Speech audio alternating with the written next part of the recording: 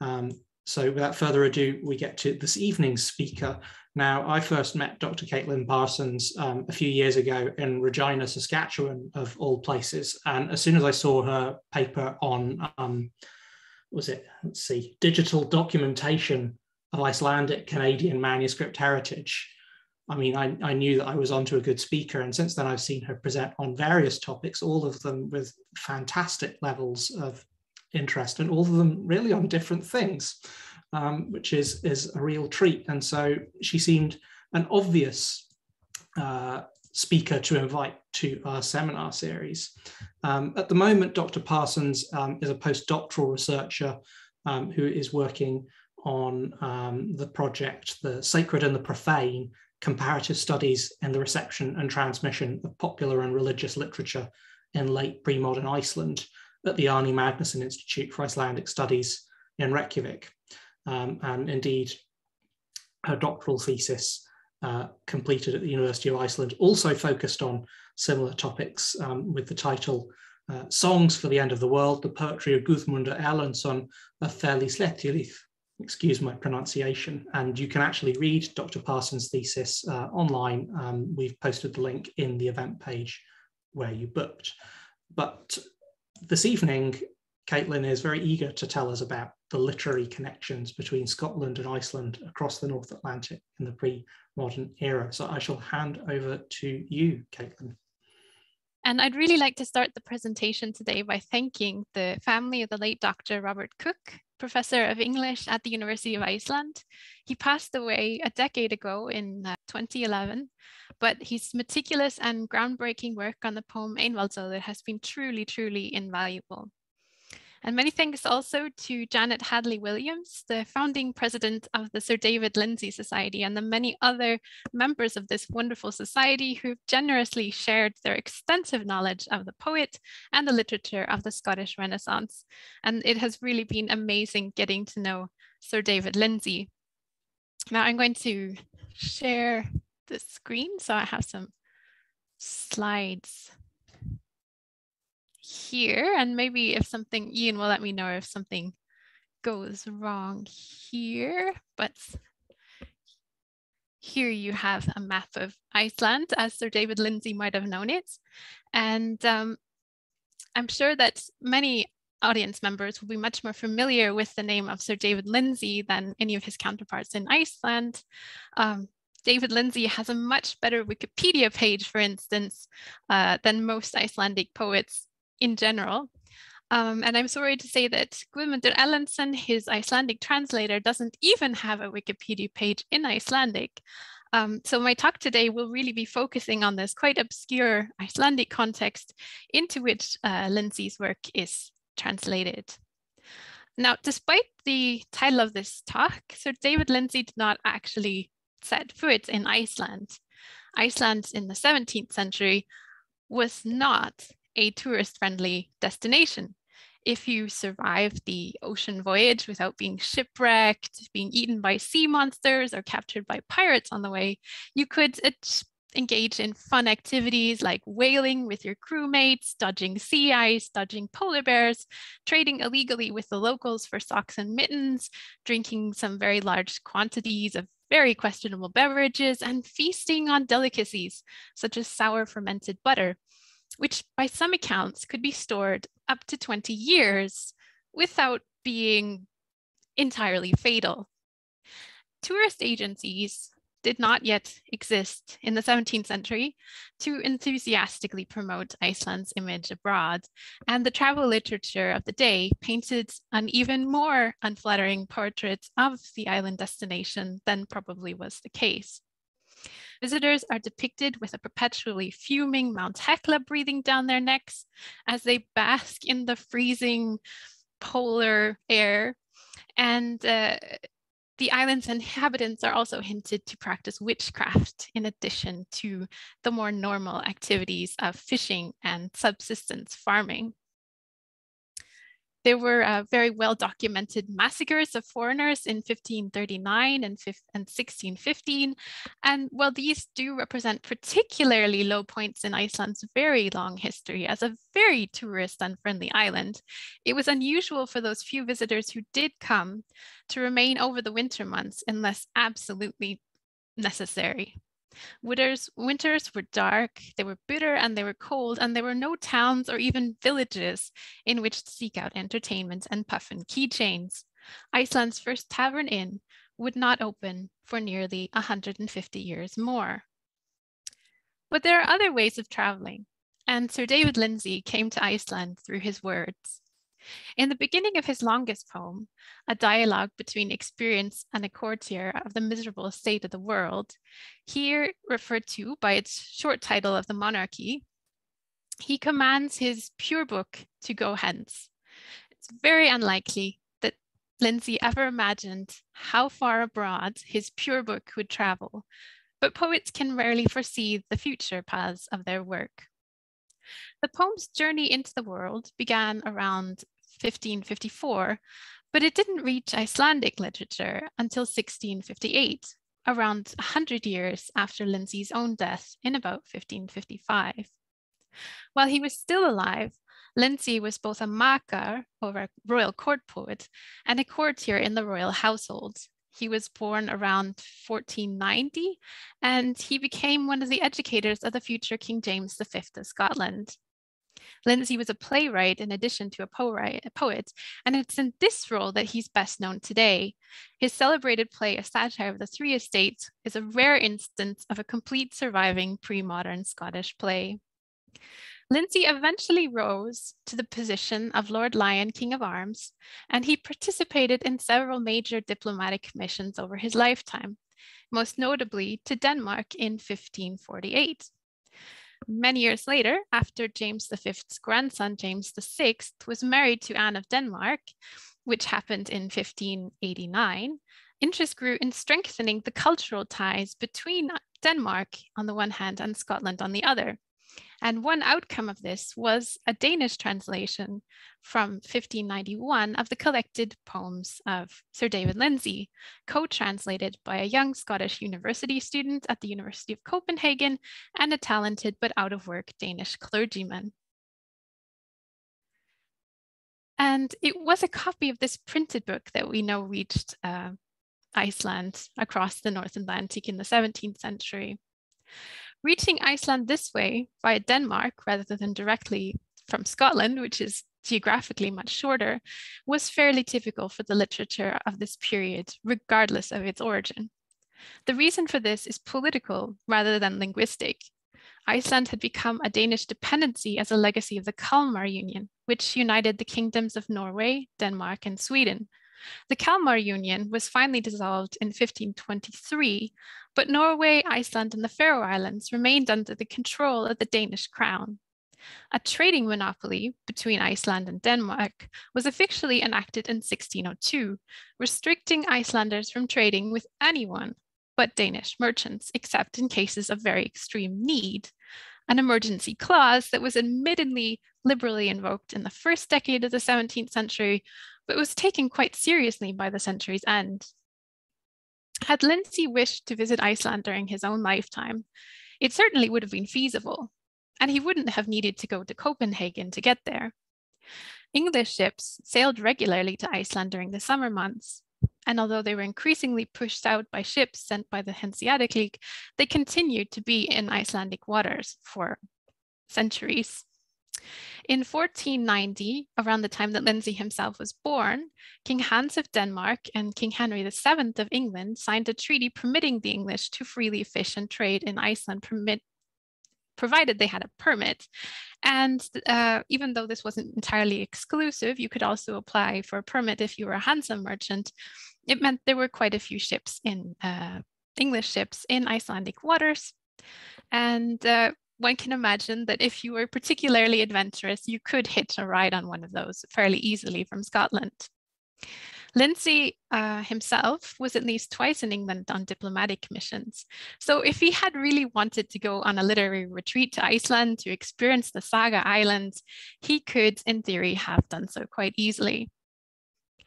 This kind of situation had changed very much from his own lifetime to 1658. Denmark began to grow quite quickly as a colonial power over the course of the 17th century. And eventually Denmark was not only engaged in trading goods, but also in the transatlantic slave trade, which began in the 1670s. And as a Danish dependency, Iceland was increasingly positioned in the role of a money generator for the metropole of Copenhagen. There were very draconian laws imposed on anyone in Iceland who traded illegally with fishermen, and these penalties were invoked harshly, to say the least. There was by the end of the century, there was even no exemption if no ship appeared in your designated trading harbor for the year. And it was quite a cause of hardship for the Icelandic people, in addition to being not particularly good for the Icelandic economy, because the Danish merchants could and were allowed to sell at certain prices, and the Icelanders had to sell at certain prices. So it was very restrictive, unfortunately, not only for the economy, but also for the literary connections. There were quite a few nations, seafaring nations, who were in Icelandic waters during the period, and they could potentially, for example, the English and the Basque and the Dutch could potentially have been a real source of literary inspiration, but this kind of contact was generally discouraged by the trading monopoly. And I think that it's interesting that over the course of the 17th century, Icelanders are directed to regard Copenhagen as the island's cultural capital, but it's far from the case that Icelandic poets are only interested in what's happening in Copenhagen. And I think it's not entirely surprising that this interest in Copenhagen, so David Lyndsay comes to Copenhagen, like 50 years later. His book comes to Copenhagen and is translated, and 50 years approximately after that, his book is translated into Icelandic. It's a question I want to look at, this literary translation, because it's quite interesting and quite unknown outside of Iceland, although I think it's a little better known than before. So here we move on to my favorite translator of the 17th century, Guðmundur Erlendsson in Sléttuhlíð, poet and translator. He was quite a character. He was born and raised at Fell in Sléttuhlíð in Skagafjörður, which is in the north of Iceland, and this is located around a day's ride from the bishop's residence in Hólar, which I think is quite strategic. In my doctoral thesis, I suggest he was actually a relative of the bishops, and that the bishop wanted to have his relatives close at hand in light of the fact that previous bishops had been executed for their role in the Reformation. And I think it made him somewhat uneasy, and he wanted to surround himself by his friends and supporters and relatives. So, well, we don't know anything about Guðmundur Erlendsson's heritage except the name of his parents. I suspect that he did have a connection to his wealthy patrons at the bishopric of Hólar. So for those of you who are not familiar with Iceland, Iceland is historically divided into a northern diocese, which is fairly small compared to the others, and then a southern diocese, which also covered the west and east of the island. And it was this northern diocese that was the last to convert to Lutheranism officially. It was the site where Jón Arason, the last famous Catholic bishop of Iceland, held out against the Danish forces and the Danish king, who was attempting to install Lutheranism and at the same time gain control of the properties of the monasteries. And of course, that was probably his main interest, was to gain this incredible amount of wealth. He was the Danish king was in want of money, and so this was very important for him to come through. But Guðmundur, you have a picture here in the next slide of Bishop Jón Arason of Hólar, and this is actually his cope. So he was executed in 1550 with his sons Björn and Árni. And for those who don't know about Icelandic history, the clerics in Iceland, there was never a tradition of clerical celibacy, so it's quite normal that he had a large family, and that 2 of his sons were supporting him during this rite. But it's also interesting to note that some of Guðmundur Erlendsson's patrons in the 17th century were descendants of Jón Arason. So it wasn't that his line was extinct at the end of the Reformation. It continued to hold considerable power in the north, which I think is what made the bishop of Hólar rather uneasy. The first dated poem by Guðmundur Erlendsson is from 1615, and this is actually quite relevant in the modern context. It is a poem about how he caught smallpox during a massive epidemic in the 1615 to 1617 and nearly died. The poem is written when he's 19 years old, and it is a death hymn, which shows just how close he was. It was a near-death experience. He nearly died of smallpox. And this very much shaped his career. I'd argue from this point on, he became a very religious poet, and a lot of his work is very much focused on calamity and the end of the world. Hence the title of my doctoral thesis, Songs for the End of the World. He was often writing about natural disasters and such phenomenon in the context of the apocalypse, which in his interpretation was quite imminent. And this, I think, fit very well with David Lyndsay's interpretation of the world. And I would argue it was a major inspiration for choosing this particular piece of poetry from Scotland. His last dated poem is from 1668. It's to his wife. It's a lament for his dead wife of many years. It's quite a beautiful piece, and it's also touchingly the very last piece that we know he ever composed. He died suddenly 2 years after that.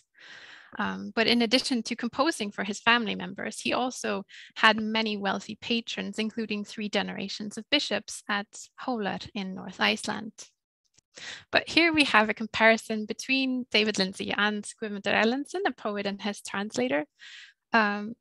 The Monarchy is, I'd argue, one of the more obscure works by David Lyndsay, but it's certainly the one by which he was known during his own lifetime, or at the end of his own lifetime. What was his kind of masterpiece in the minds of the generation who followed David Lyndsay, and the one that people were most familiar with during the 17th century? Although today, as I've mentioned, he's best known as a playwright. The Monarchy is a universal history. It deals with the history of the world, not in a modern sense of things that have already happened, but it places the world in the context of temporal history from the creation of the world all the way into the Last Judgment. So it's an amazing span of time that includes human history that hasn't happened yet. And this is something that distinguishes it quite a bit from the kind of modern concept of history. Einvaldsöður is a bit different. It only deals with the flood to the present. And as you can see, it's been condensed quite a bit. The Monarchy is 6,338 lines. So it's a massive work of Scottish literature. Whereas Einvaldsöður, which is its translation, manages to condense it into 307 8-line stanzas, which is quite the feat, considering especially that the lines are very short. Guðmundur Erlendsson, when he was choosing a meter to interpret the Monarchy, which has mainly 4-foot couplets, but it does change in the meter from section to section, particularly when there's a digression. This will be signaled by a change in the meter. In Einvaldsöður, you have unrhymed fornniðislag from beginning to end. And fornniðislag is quite an interesting meter for those who do love and and thrive in Eddic poetry and the kind of Viking past. Fornedslag is the meter that was used for Völuspá, the first and probably most famous of the Eddic poems, which is again a history of the world in its own way, although it's reported from a seeress to Odin, and she's beginning in the creation of the world and taking him all the way to its, again, apocalyptic end and beyond. And it's interesting here, I think this is not a coincidence, because Völuspá was being discovered at exactly this time, 1658, it's around this time that Icelanders are rediscovering these Eddic poems and Völuspá and Hávamál. So it's actually a really early example of a poem you can find that seems to be echoing back into the past at the same time as it is actually a translation of a much more modern work. And the way you can see the influence is not least in the framing narratives. He's changed the framing narratives quite a bit to adapt to his audience. There isn't time now because of the delays, unfortunately, to go too much into the adaptations he makes to this narrative. But I think the most interesting from a translation and a literary translation perspective is that he actually writes himself into the poem almost as a translator. He says that he overhears this conversation in the monarchy where you have two speakers. It's a dialogue between a courtier and experience, who is a figure personifying human experience, the past, the present, and the future. And this in the Icelandic translation is condensed so that you have a single speaker who talks about how he has been listening to a conversation. And of course, the conversation is the dialogue, but there's only a single speaker in Einvaldsöður. And the place where he describes himself listening to this dialogue is, of course, the location of the monarchy. The monarchy takes place in the framing narrative in a park into which the courtier has wandered. And the courtier is, of course, Sir David Lyndsay. It's kind of portrayed in an autobiographical way, even though he stays anonymous. He describes enough of his career, you can see that he intends it to be at least semi-autobiographical. But Icelandic poets, as I hope I've conveyed successfully during this presentation in the 17th century, they did not exactly go wandering out into nature unless they had a death wish. I mean, it's maybe an exaggeration, but 17th century Icelandic poets do not write poetry about how, when their minds are troubled, they walk into a park and encounter trees and flowers. This is completely foreign to an Icelandic setting. And he actually solves this difficulty in translating this quite foreign concept of a beautiful park into which you walk and are inspired into a riddle that's at the core of his translation. His translation states that he is listening to a conversation that takes place in a tree, and it's in a grove. But when you understand the Icelandic, at the end, he explains that this is actually a riddle and that the grove is actually the mind. It's happening in the mind's eye. It's a play on words, lundur and lund. And there's another play part taking place in this amazing translation, which is that the book is the tree. So the tree that he's describing, he's listening to the conversation and he's saying it has beautiful leaves. And of course, here the English and the Icelandic are identical. You can see the book has leaves and the tree has leaves, and he's reading the leaves of the book. But you only realize this at the very end of the poem. So it's quite an effective strategy for translation of some fairly foreign concepts and some very foreign nature images within the poem. So in his, as anyone who has familiar with David Lyndsay's work, it's quite anti-clerical, and it might be coming as a surprise that an Icelandic Parson would be particularly enthusiastic about David Lyndsay's attacks on the clerics. I found it also quite interesting from a political perspective that he changes the attack from an attack on the clergyman in general into a very pointed attack in the clerk in Rome. And he does this by introducing slanderous stories like Pope Joan and such like. And he claims that the Pope is they have this bizarre ritual in which they check his gender. And of course, this is based on material that he can find, but he's added it into the translation as well. So it becomes almost an adaptation to the Icelandic context. Now, finally, just to wrap up, I wanted to talk about the modern incarnation of Einvaldsöður from 2017, which is a chamber opera by Guðmundur Steinn Gunnarsson, who is an Icelandic composer based in Reykjavík. Full disclosure, he's my husband, but I mean, we worked together on various projects. He's also the descendant of Guðmundur Erlendsson, the translator's sister. So there's a nice connection there. And we were directly inspired by the project staging and representing the Scottish court, which some of you might be familiar with. This was in 2013. There was a full production of staging his play, a satire on this, so this satire. There was a full production, and this was actually the first time since 1554 that it had been produced in its entirety. This play can last up from 5 hours up to 9 hours, so it's an incredibly long work. And the concept of doing this was very inspiring from an Icelandic concept, because it's also very unusual to produce or perform Icelandic works in their entirety. But this is obviously a work intended for performance. So Guðmundur Steinn agreed to this crazy project where we took the entire text of Einvaldsöður and it was performed.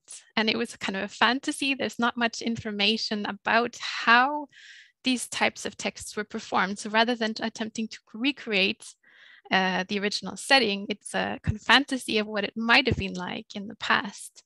And just both for technical reasons and interest, it's been divided into two voices: a male kvæðamaður who's doing the kind of more traditional chanting style of voice, and a female soprano, which Guðmundur Steinn saw as kind of representing the voice of the past.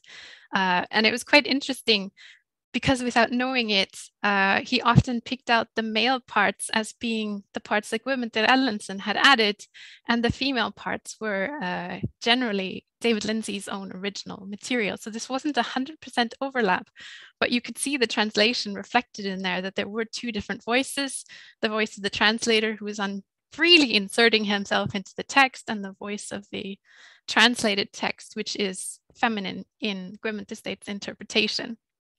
It premiered at Sláturtíð Festival in 2017, and the instruments are inspired by traditional Icelandic instruments, but also modern interpretations of the instrument called gíja and a doraphone. So these are electroacoustic string instruments. It's quite an experimental performance, and it looks like we do have a few minutes left.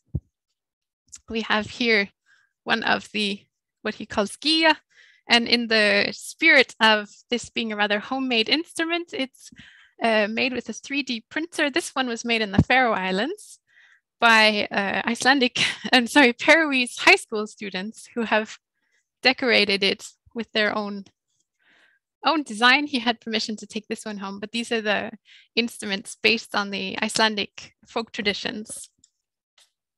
And I know you're all probably very tired, and apologies for how long it was delayed due to the issues with the PowerPoint.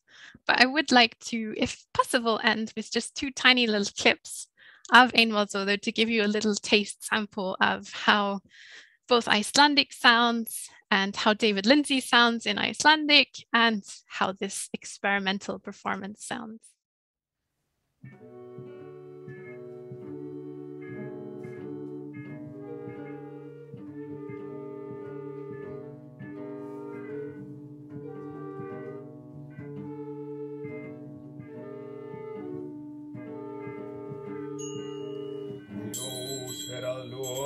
Lýsa stjörnar mánir á stíinn morgunsali.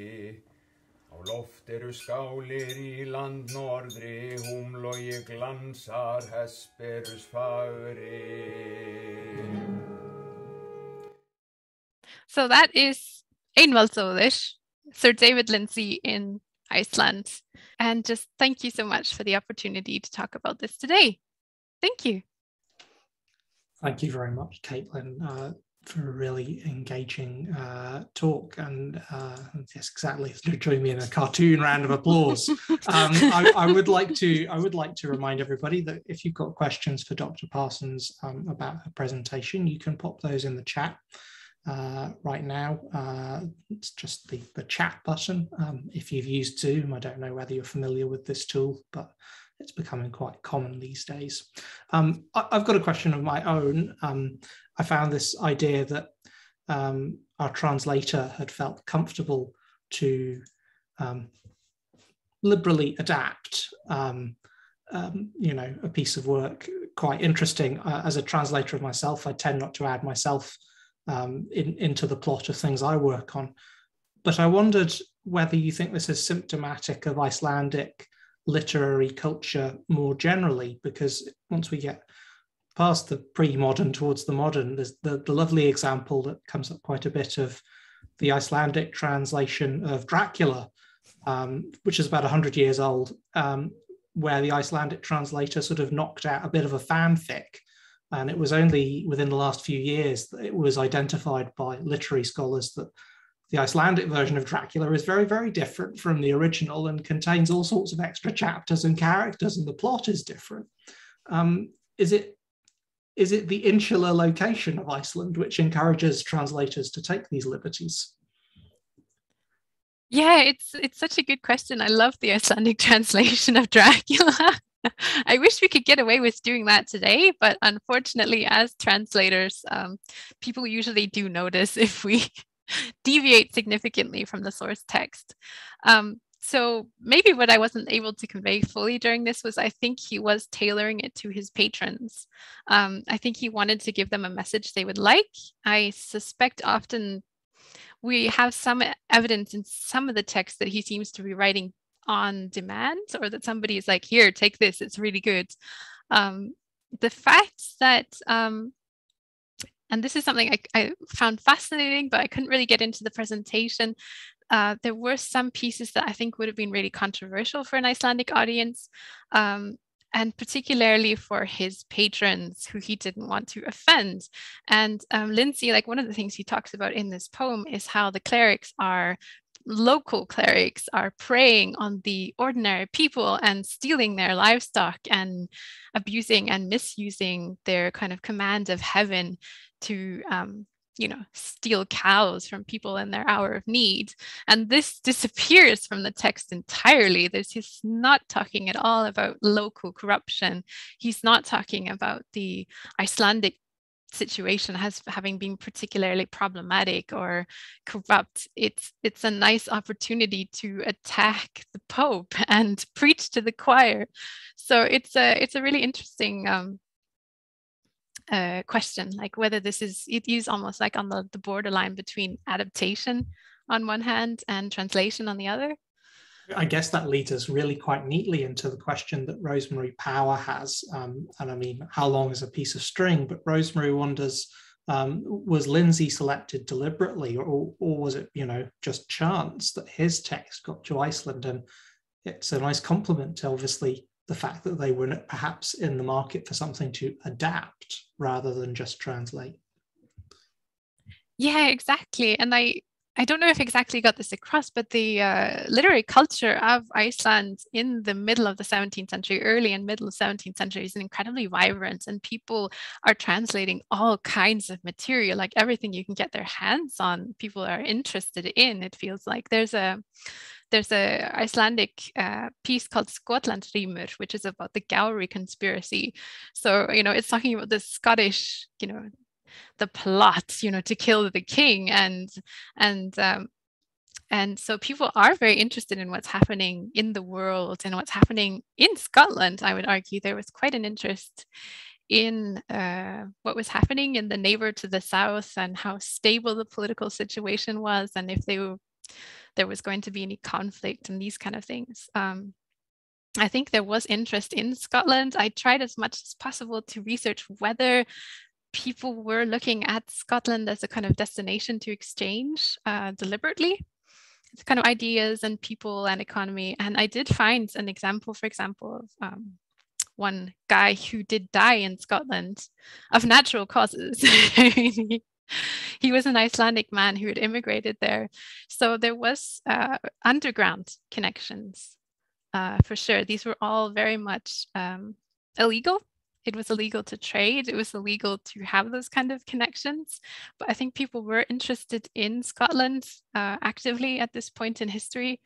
And some very wealthy Icelandic families sent their younger sons to England, and presumably they also traveled there. So I think people were interested in having more contact with other countries than Denmark and Copenhagen, but it was being very actively restricted, unfortunately, at this time.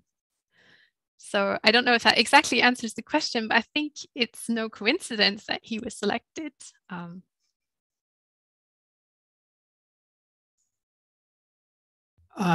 Yes, as Rosemary points out, yes, the Icelandic did come from the Danish translation. So I mean, in that regard, I guess we can note that, you know, it's no coincidence in that there wasn't much translation going on to Icelandic from any language that's not Danish at that time. But there's still, it offered potential. Please don't be shy with your questions for Dr. Parsons. We've got one here from Jack Hartley, who asks, is there a modern edition of the text in Icelandic available, Katie, or are you considering publishing a bilingual edition?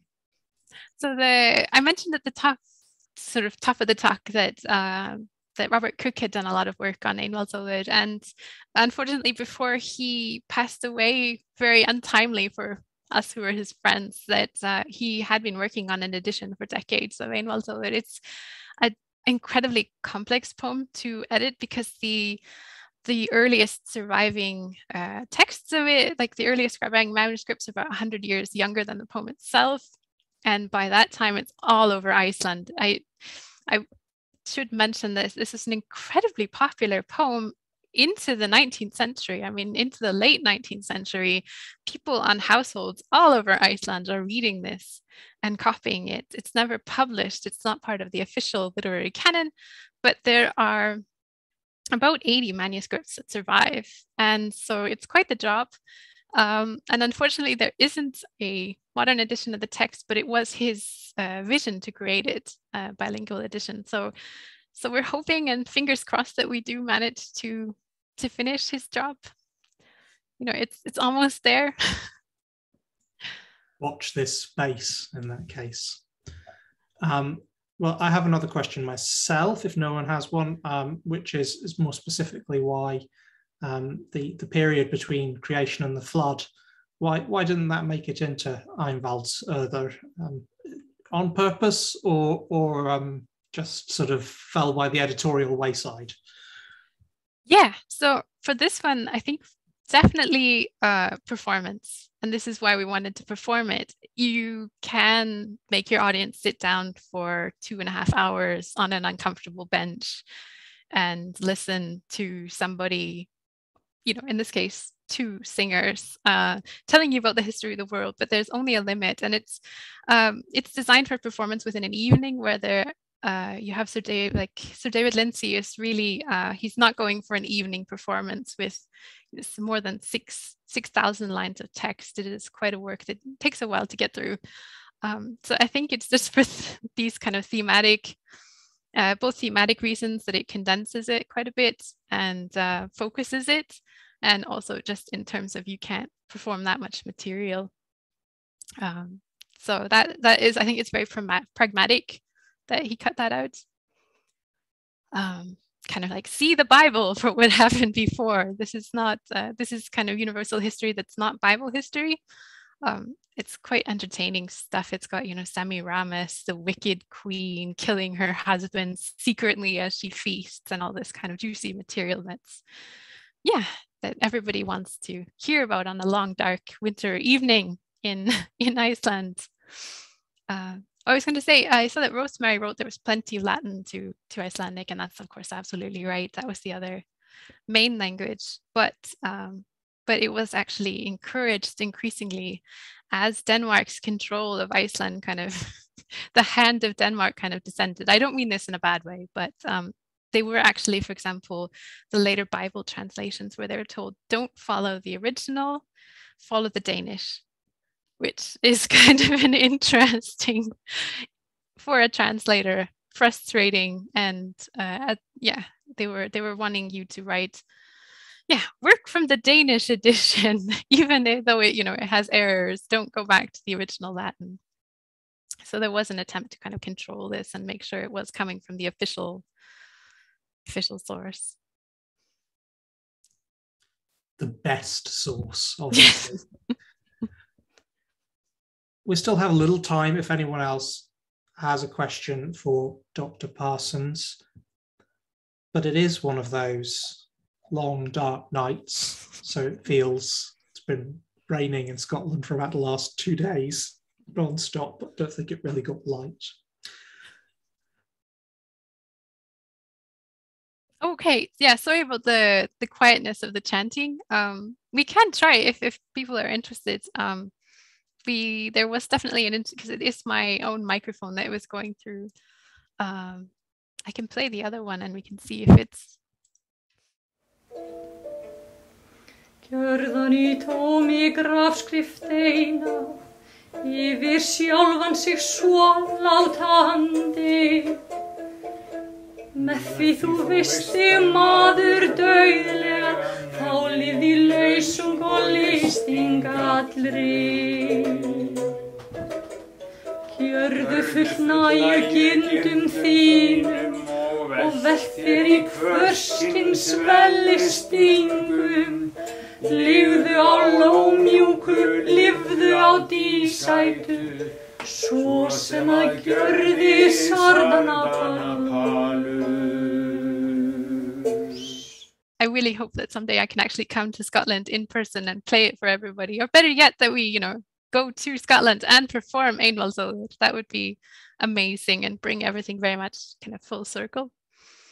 So that would be perfect. It's a long time since the Society has been to the North Atlantic, so perhaps we're overdue a field trip in that direction as well.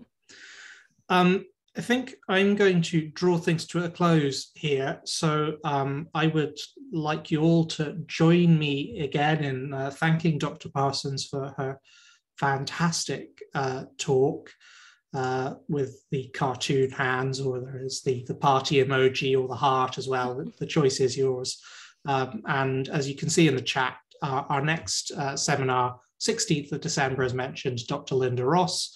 And please do join us on the 20th of November for our virtual conference featuring speakers such as Tanya Boltman and Graham Morton. But for now, thank you very much to Katelin for your talk. We hope to see you in person at a Society event at some point, but we're very grateful that you were able to join us this evening, and so good to see so many of you. We will see you next time. Thank you and goodbye.